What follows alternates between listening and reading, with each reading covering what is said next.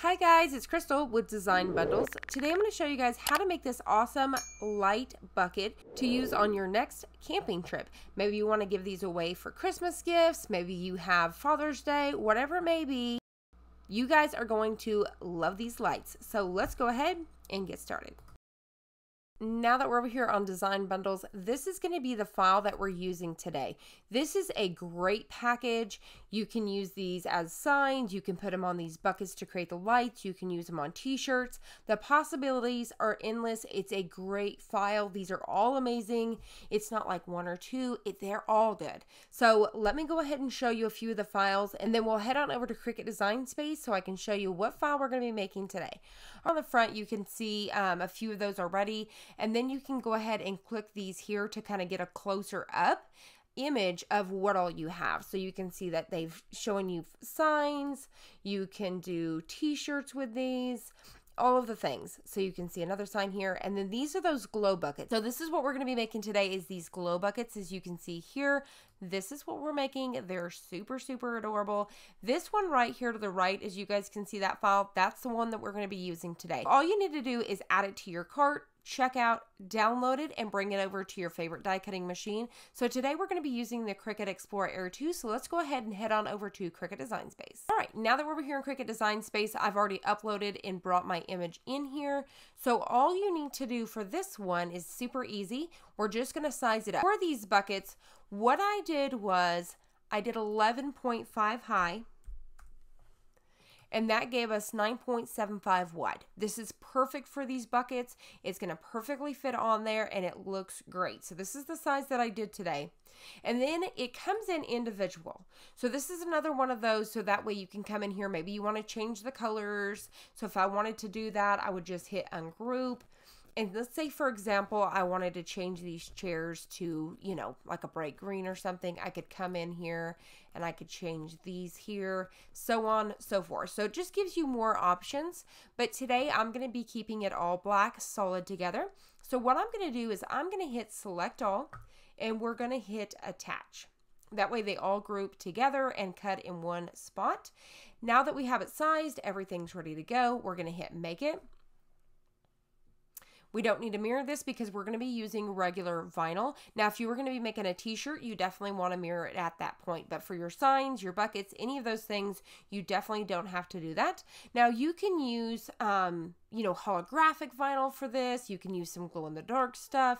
You can use whatever you want to. But today, we're just going to be using some plain black vinyl. So I'm ready to go. All we have to do at this point is cut it out and head on over to the craft room. Now for the fun stuff. All you need to do is have your image cut out, and then you're going to need a piece of transfer tape. So today I'm going to be using the Cricut transfer tape because it's that way I have a 12 by 12 sheet pretty much. And then you're going to need some sort of light and a bucket. You can use those LED strips where you can change the color. Today I'm just using an LED light that came in a 2-pack from Lowe's. It's just a little touch light. I really like them. So what we're going to do is we're going to take our transfer tape, and I'm going to show you guys. I'm just peeling back a little bit of it so I have control.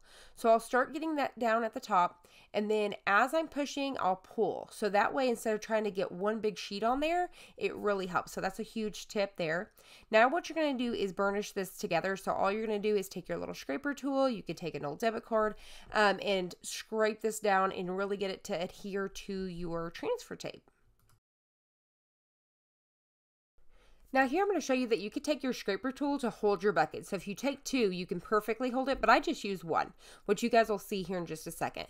So what I'm going to do is I'm going to flip this over. It's better to flip your image over and peel at an angle on the back side to peel that away.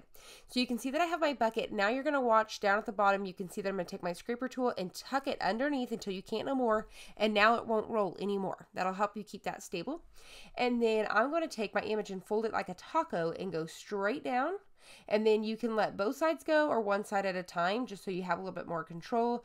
And then you can adjust here and there before you fully push all the way down. You could go ahead and pull back up and adjust anything that you need to. Once you're happy with it, you can take your fingers and completely just rub the entire thing like this, or you could take your scraper tool again and use that as well, just to make sure you rub it in there very well. So you just want to make sure you're adhering it as best as you can. That way it makes it a lot easier to pull away your transfer tape.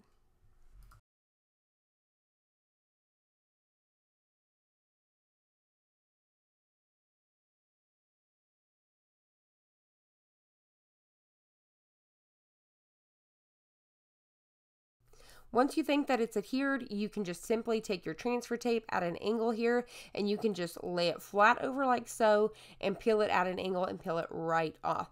Now on your vinyl here, you may notice a few bubbles here and there. You can kind of rub those out with your finger. Don't worry about them. They will settle over time.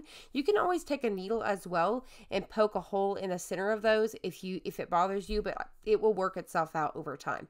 So you can see that I'm just simply peeling that off, and there it is. How super cute is this? I love it. Even if you weren't using it as a light and you were filling it with your s'more stuff or whatever it may be, all your camping gear, and then at the end of the night when you're using all that stuff, you guys can use them as your lights. So definitely use them as storage. So now all you have to do is turn your light on, pop it down there in the middle, and put your lid on.